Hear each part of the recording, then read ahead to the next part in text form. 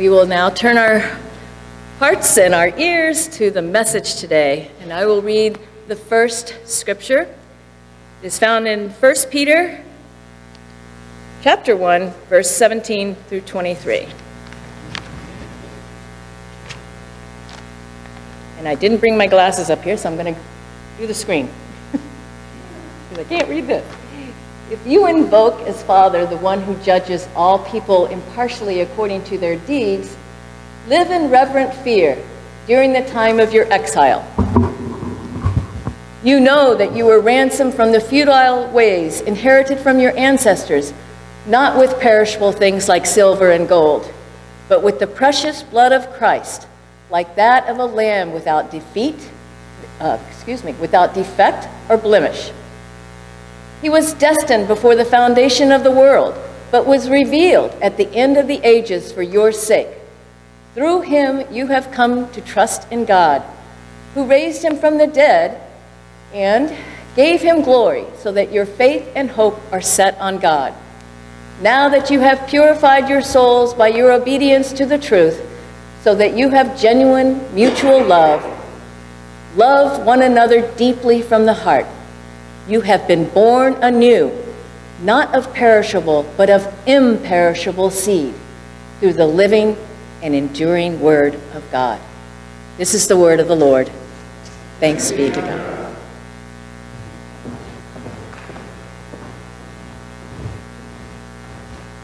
Good morning. I'm very glad to have the opportunity to be back with you once again. Our second scripture, which is not in the bulletin, is from the 24th chapter of Luke's Gospel. And I'll be reading from the Message translation. Some of you may be familiar with it. It's translated by a man named Eugene Peterson, who was a Presbyterian pastor in Maryland, my home state, and then was also a professor of biblical languages. And he's translated the entire Bible. But I will be reading from his version of Luke chapter 24. We don't have anything on the screen, I believe. Would you raise your hand, please, if you cannot hear me at this pitch? Okay. Looks like we're all right. This takes place on the day of Jesus' resurrection. That same day, two of them were walking to the village Emmaus, about 7 miles out of Jerusalem. They were deep in conversation, going over all these things that had happened. In the middle of their talk and questions, Jesus came up and walked along with them, but they were not able to recognize who he was. He asked, "What's this you're discussing so intently as you walk along?" They just stood there, long-faced, like they had lost their best friend. Then one of them, his name was Cleopas, said, Are you the only one in Jerusalem who hasn't heard what happened during the last few days? He said, "What has happened?" They said, "The things that happened to Jesus the Nazarene. He was a man of God, a prophet, dynamic in work and word, blessed by both God and the people. Then our high priests and leaders betrayed him, got him sentenced to death, and crucified him. And we had our hopes up that he was the one about to deliver Israel. And it is now the third day since it happened, but now some of our women have completely confused us. Early this morning they were at the tomb and couldn't find his body. They came back with the story that they had seen a vision of angels who said he was alive. Some of our friends went off to the tomb to check and found it empty, just as the women said, but they didn't see Jesus. Then he said to them, "So thick-headed, so slow-hearted, why can't you simply believe all that the prophets said? Don't you see that these things had to happen, that the Messiah had to suffer, and only then enter into his glory?" Then he started at the beginning with the books of Moses and went on through all the prophets, pointing out everything in the Scriptures that referred to him. They came to the edge of the village where they were headed. He acted as if he were going on, but they pressed him, "Stay and have supper with us. It's nearly evening. The day is done." So he went in with them. And here is what happened. He sat down at the table with them. Taking the bread, he blessed and broke and gave it to them. At that moment, open-eyed, wide-eyed, they recognized him. And then he disappeared. Back and forth they talked. "Didn't we feel on fire as he conversed with us on the road, as he opened up the Scriptures for us?" They didn't waste a minute. They were up and on their way back to Jerusalem. They found the 11 and their friends gathered together, talking away. "It's really happened. The Master has been raised up. Simon saw him." Then the two went over everything that happened on the road and how they recognized him when he broke the bread. What you have just heard is one of history's most powerful personal encounters. It's a factual account, probably told to Luke, the gospel writer, by those who experienced it, the eyewitnesses themselves. The action centers on a single word, one of the most thrilling and valuable words in our vocabulary. And that word is recognize. These two disheartened, disillusioned disciples did not recognize. And then finally they did recognize the risen Jesus. Recognition is a dominant theme all throughout Luke's gospel.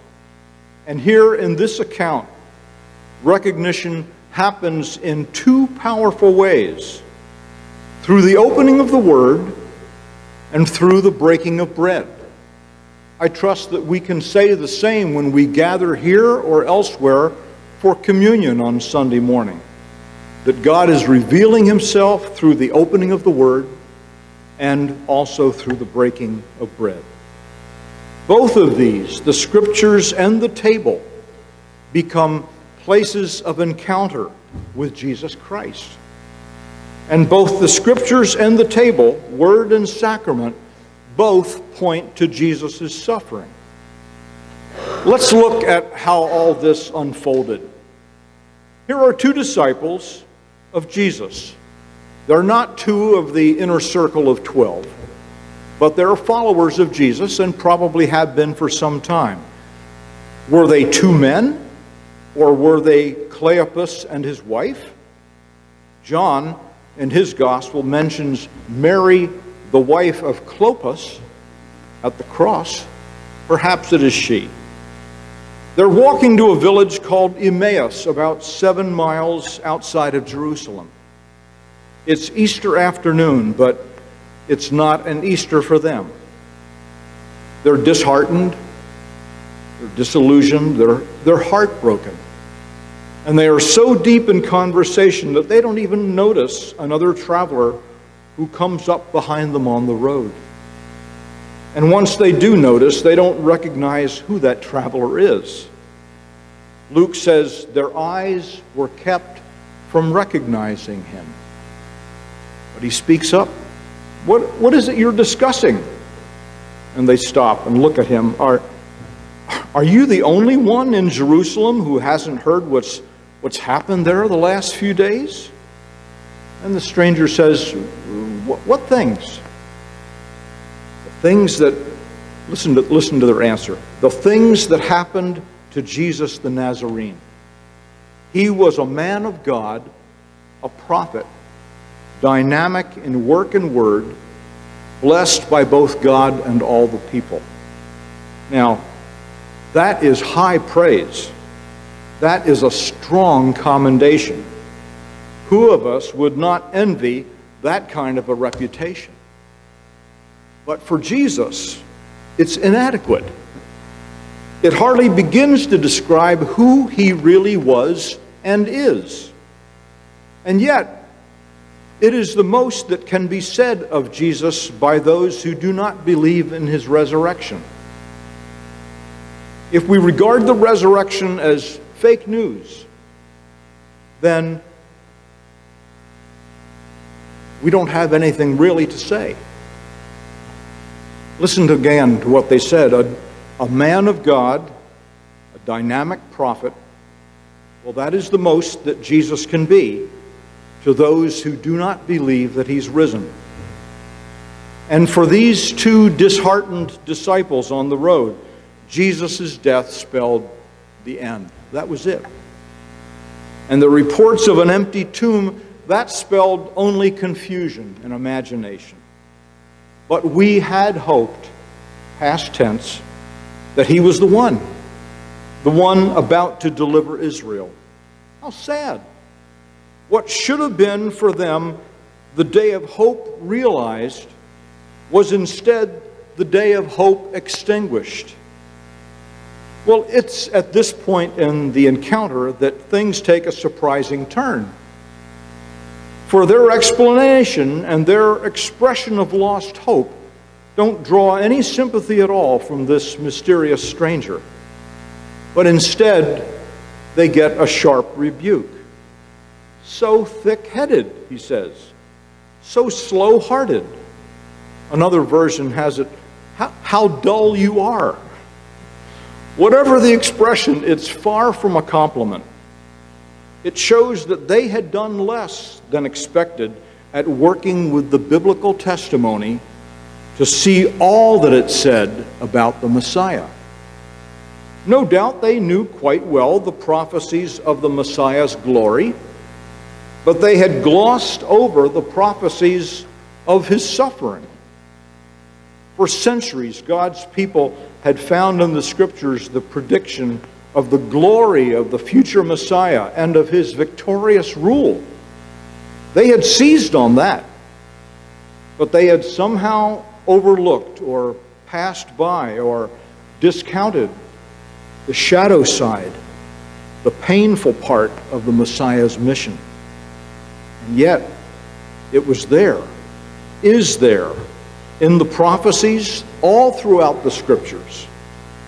And so the stranger opened for them the significance of those references to himself in all the sacred writings. Now, we're not told what passages he referred to, but surely it included the words of the prophet Isaiah, who spoke 7 centuries earlier of God's suffering servant. Here, for example, is some of what Isaiah said and wrote in chapter 53. Let me read for you verses 3 through 6. He was despised and rejected by others, a man of suffering and acquainted with infirmity. And as one from whom others hide their faces, he was despised, and we held him of no account. Surely he has borne our infirmities and carried our diseases, yet we accounted him stricken, struck down by God, and afflicted. But he was wounded for our transgressions, crushed for our iniquities. Upon him was the punishment that made us whole, and by his bruises we are healed. All we like sheep have gone astray, we have all turned to our own way, and the Lord has laid on him the iniquity of us all. Then in verses 11 and 12, the prophet speaks about the glory of the Messiah.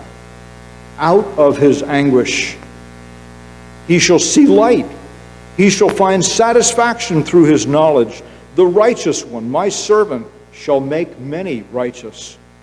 Therefore I will allot him a portion with the great, and he shall divide the spoil with the strong, because he poured out himself to death and was numbered with the transgressors. Yet he bore the sin of many and made intercession for the transgressors. What a Bible study that must have been there on the road. Well, the miles flew by, and soon they had reached their destination, Emmaus. We don't know whether it was an inn or perhaps their own home. Whichever it was, they invite Jesus to stay, for the hour is late. Stay with us, for the hour is late. That, by the way, is the root and basis of a hymn that I think we all know and love. Abide with me, fast falls the eventide. This is where it's rooted, in this story. And there at the supper table, the stranger is asked, as a courtesy, to be the one to bless and break the bread. And as he does, their eyes are opened, and they recognize the living, resurrected Jesus in their midst. Don't you suppose it was the marks in his hands or the sound of his voice? We don't know. We're not told those details.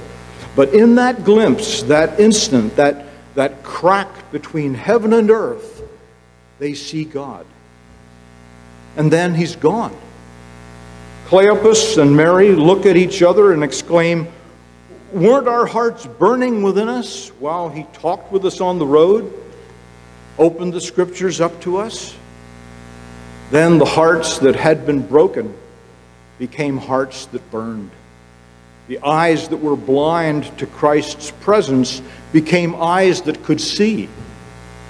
At once they were on their feet and were hurrying back to Jerusalem with the news that Jesus is alive. And as they share their news with the 11 disciples, Jesus again came and stood among them for all to see. Now I have a question I want to pose to us. How often does the risen, unrecognized Christ walk alongside us, among us, behind us, before us, as we go our own important, preoccupied way? Quite often, I believe. I believe, too, that often he is present to us in what may be called distressing disguise. That is, through our own sufferings or through the sufferings of someone else. Through experiences that show us our need or that of someone else. And still, the risen Jesus desires to enter in wherever and whenever he is invited. Why is it then that Jesus is not recognized and worshiped and followed by more people in our day? Well, for some people, it's because they have not heard the gospel. They have not heard the good news that God has personally visited this planet and given his own life for our salvation and risen again.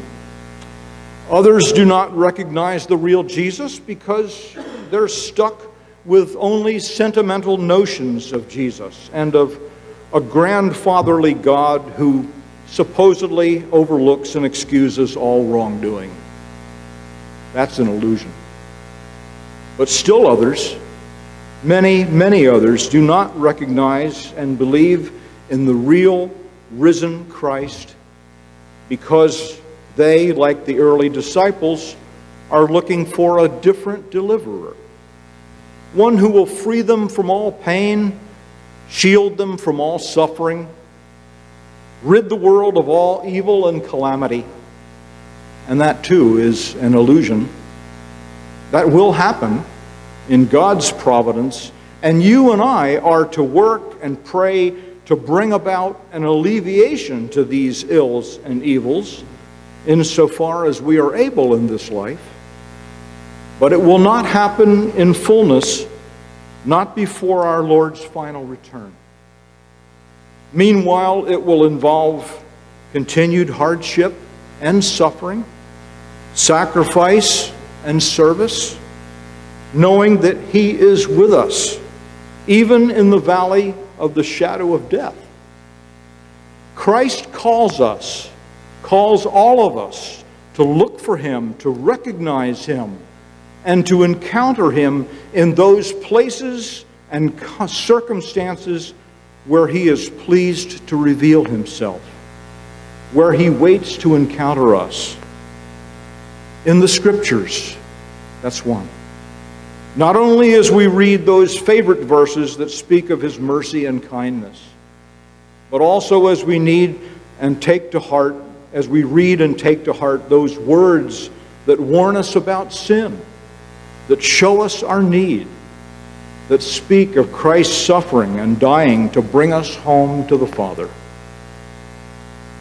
The second place where He waits to encounter us is at His table, in the breaking of bread. Not just as a lovely ritual, not as a snack, not as an add-on to Sunday worship, but as spiritual food, as a costly communion with one another in the body and blood of our crucified Savior.